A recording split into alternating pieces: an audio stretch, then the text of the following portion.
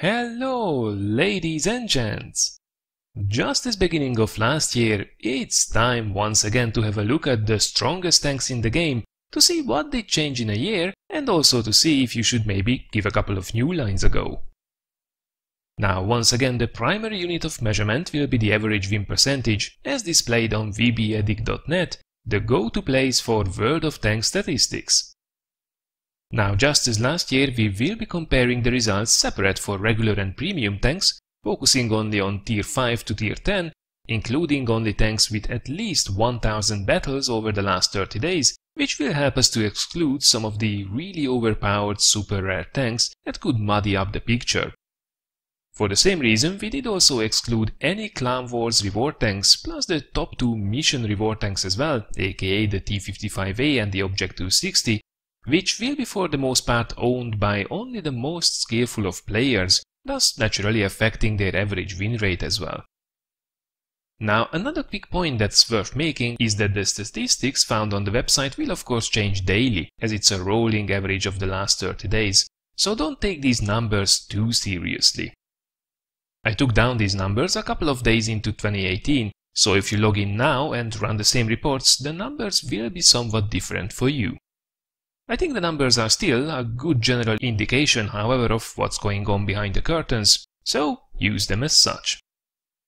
And with that said, let's jump right into it, and let me tell you, every class will have its own set of surprises.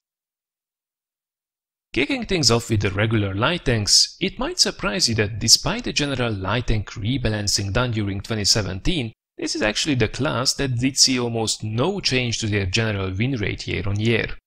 In fact, not only the overall numbers of the top 3 tanks are almost identical with around 51% average win rate, but both the WZ-132 and the WZ-131 did manage to stay in the top 3 despite all the changes, with only the T-54 lightweight falling off and being replaced by the Tier 5 Leopard. By the way, a very close 4th in the race was the Tier 10 T100LT, which is definitely worth a look as well. Moving over to the premium section, we see a much more dramatic change, and no, the newly introduced T92 light tank didn't get included in the top league.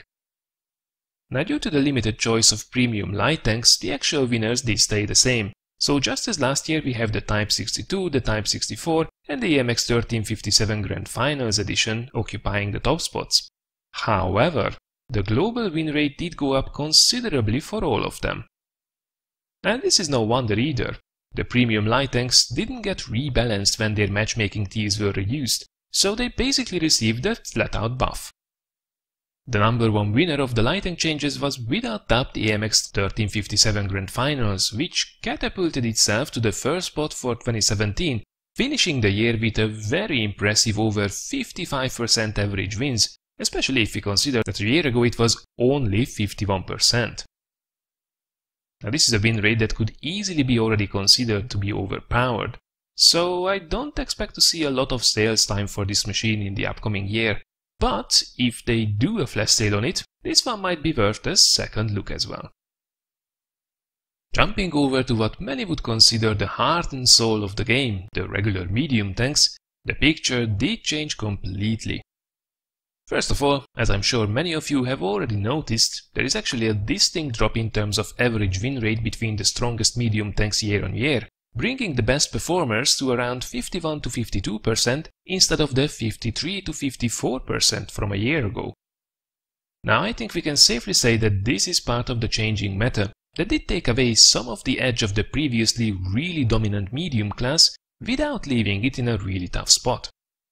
As for the actual tanks, 2016 was all about the chair autoloaders without question. As for the Leo on the list, I think we can safely ignore it. I simply shouldn't have included by the newly introduced Swedish tanks in last year's results.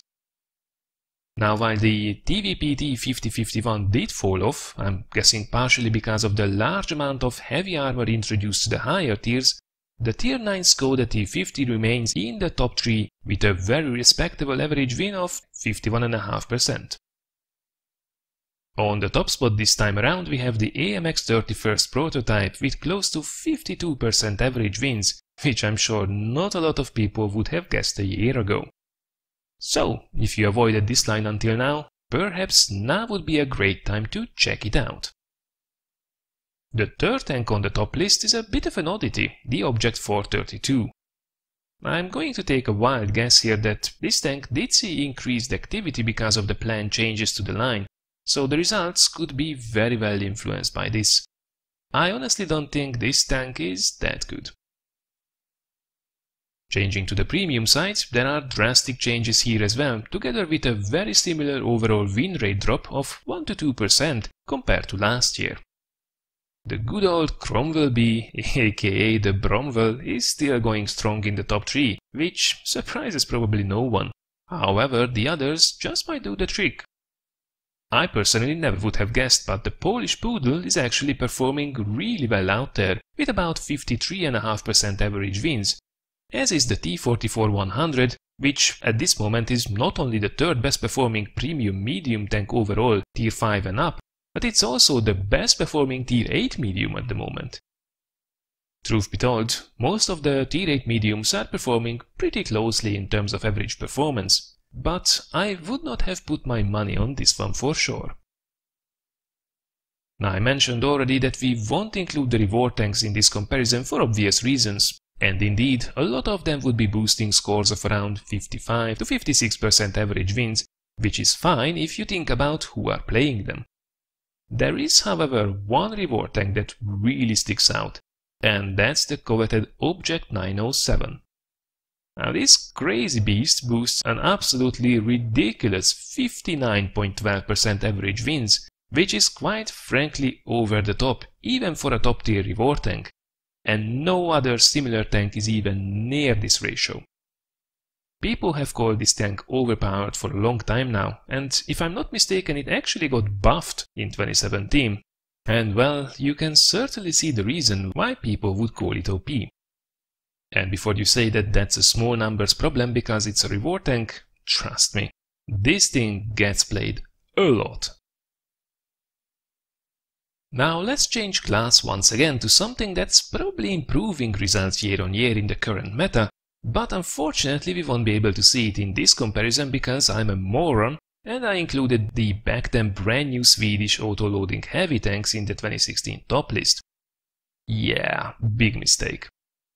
Naturally, those crazy numbers that you see in this comparison for the Swedish autoloaders did fall off and normalize in the meantime, now that a large portion of the player pool has unlocked and played them.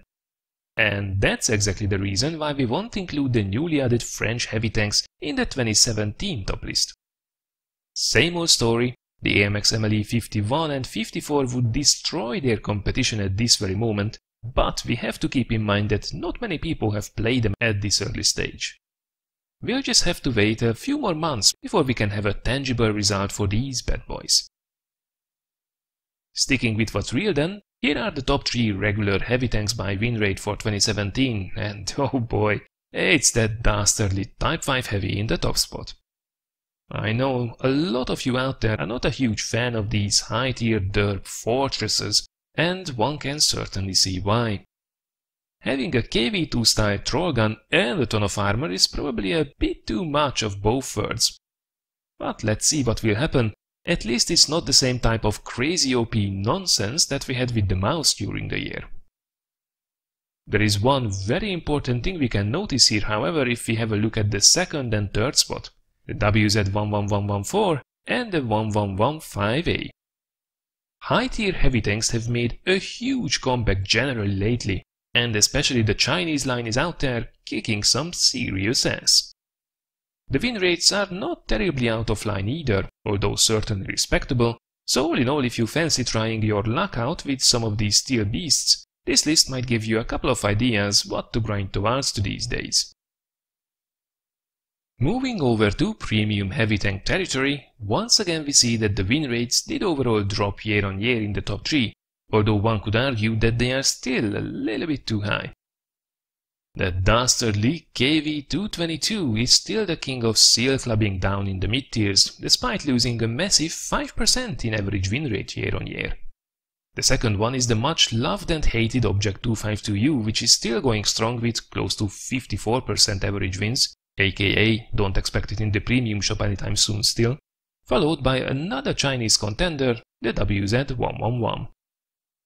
Plenty of really cool premium tank options out there these days, apart from these three as well. But if you want the naughtiest of the bunch, now you know who to look out for. It's time to move on to the tank destroyers then. And no, your eyes did not deceive you.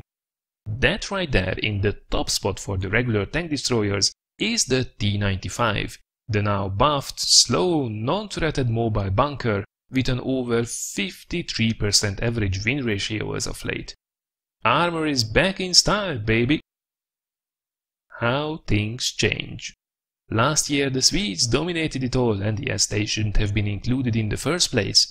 This year, however, the list is full with surprises. Not only is the T-95 the tank destroyer with the highest average win ratio, the other two top spots are actually occupied by two members of the unpopular Chinese tank destroyer line, featuring the Tier 9 WZ-111 GFT and the nifty little T-34 2GFT. Is it worth reconsidering grinding that line after all? Well, the playstyle still isn't that exciting, but the results are certainly respectable. And yes, we might actually look at here at an early adopter's problem regarding the numbers, but since the line has been out there for a while now, I thought it's just fair to include them in the list. Are you on a different opinion? Let me know in the comments. Also, Chinese bias, am I right? As for premium tank destroyers, the T-28 concept and the Su-85I are still up there and rocking. And I know the T-28 HTC is a reward tank as well. But I think considering how many people got the first two tiers of mission rewards at this stage, I think it's just fine to include it as well. Now the third premium tank destroyer on the list is everyone's favorite public enemy number 1, the E-25, which did see a jump in popularity after the latest flash sale during the winter holidays. Might be interesting to see if the average win rate wilts away after a while, not that 52.5% would be that incredibly horrendous. Should the tank destroyer be the way it is? I mean, probably not, but I still just don't buy into the E-25 apocalypse. Oh, and by the way, a point that's probably worth making is that at the end of the day, the tank destroyer class did see a distinct increase in the overall win rate compared to 2016, and it's actually now the class with the highest average win rate among their top performing tanks. Tank destroyer meta in the house. Last but not least, let's have a really quick look at the SPGs as well, another class that did see a major overhaul in 2017, which also brought down their average win rates. The Bishop managed to keep the top spot year on year. Otherwise though, I think we can safely say that there was a big change in artillery meta. They did see a lot of the heavy hitters gain momentum compared to before. Right now the high tier German and US lines seem to be favored a lot, which is also represented here with the GW Panther and the M4043. And nope, we won't have a look at the premium SPGs because it's rather difficult to make a top 3 list with 2 entries alone. So, this is it. All in all, quite interesting developments compared to last year, I would say. It was very interesting to see that the recent changes brought the different classes much closer to each other in terms of average win rate, at least regarding their top performers anyway, giving you now a viable option to get out there and kick some butt regardless of your preferred playstyle. I'm quite sure that this was actually part of Wargaming's plan all along with the changes, and they did quite well in this regard, I think. I was also surprised to see the Chinese line so heavily represented in the top list in all classes that's available for this nation. Especially the heavy tanks seem to be in style these days, which is certainly something to look out for. Right, this was then the yearly look at what's hot right now in World of Tanks. I hope you did like this little comparison. If you did, thanks a lot for dropping this a like. And if you hated it, the dislike button is right there as well, if you are still listening for some reason. Now, however, it's time for our favorite pastime, the comment section bingo. Comments about how this list is stupid because they personally have a different win rate in a certain tank? Check. Referencing a tank that's outside of the scope of this video? Check. Generic comment about stupid overpowered tanks? Check. 36 different first comments with obligatory get alive responses? Check. Bingo! See you next time.